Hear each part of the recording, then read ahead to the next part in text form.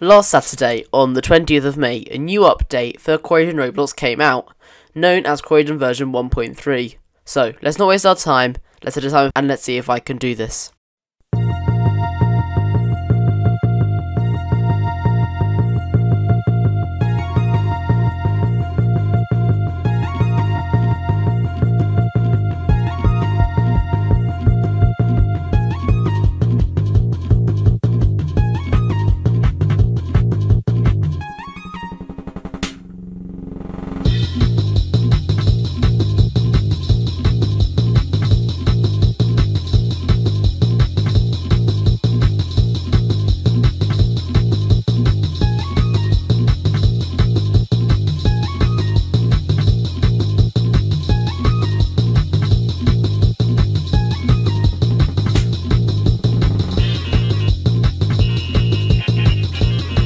So, as you may have noticed, there's a new company to the game, where quite a few of these new buses have come to. This is called Croycoach. The selection of buses is varied, both in manufacture and points. Croycoach gets a 9 out of 10. Next, there are some new areas that have come to the game. These include Norwood Junction and Selhurst. Let's have a look at them now. First up, let's look at the area of Norwood Junction. This is the main area for the new update. There's some houses here, as well as a car park and a bus stop for the station. There's also a new clock tower in town, South Norwood Clock Tower. The whole area here looks pretty cool, and I'm happy to see this area come to the game.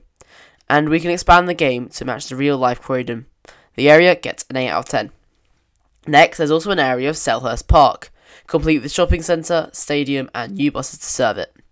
Let's have a look around. I like this area, somewhat looking the same as the area of Beddington Asda.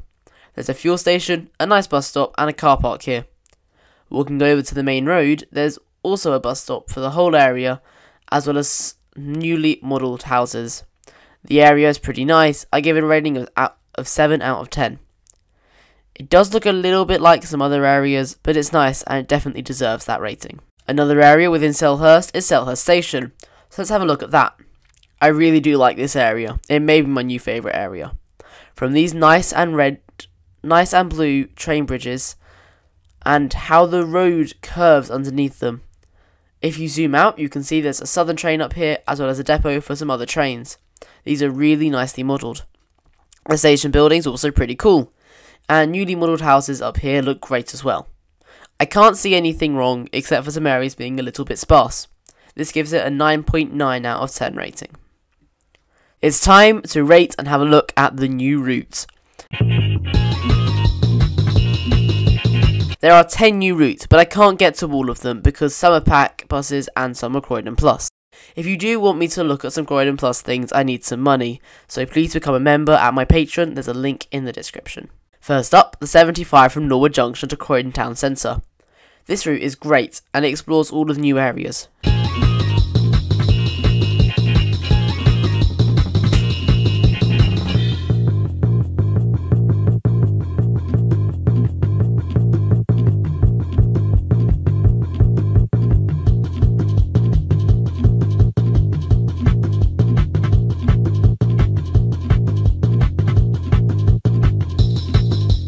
Nine out of 10.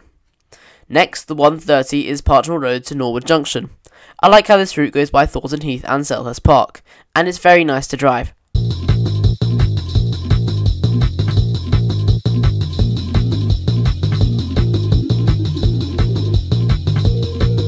8 out of 10. 157 is one of the main routes that lots of people like to drive.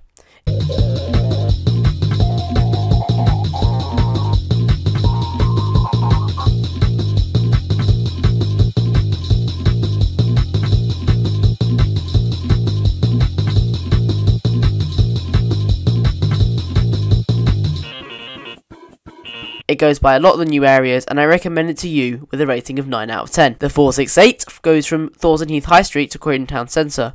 Quite good really, and it does a nice job going through the areas.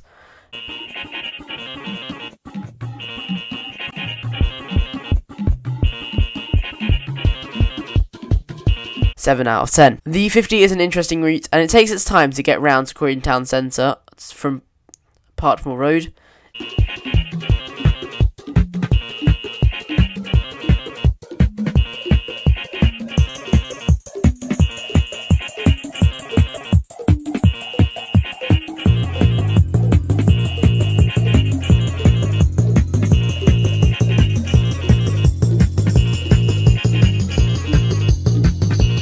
gives you a good overview of the new area, but it doesn't go through Selhurst, so it's a 6.9 out of 10. Finally, the rail replacement routes would get a 10 out of 10, but I can't drive it because it's a Croydon Plus route, so I'm giving it a 0.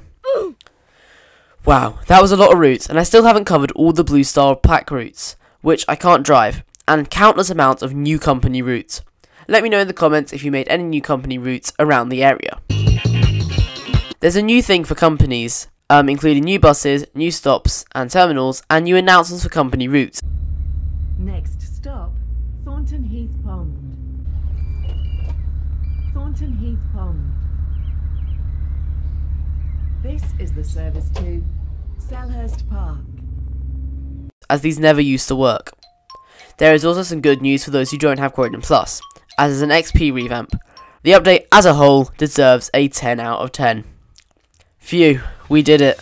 Thanks for watching, like and subscribe, as I have a lot more content planned on the update. There's also a Discord server in the description to join for some general transport chats and video updates. I'll see you in the next video.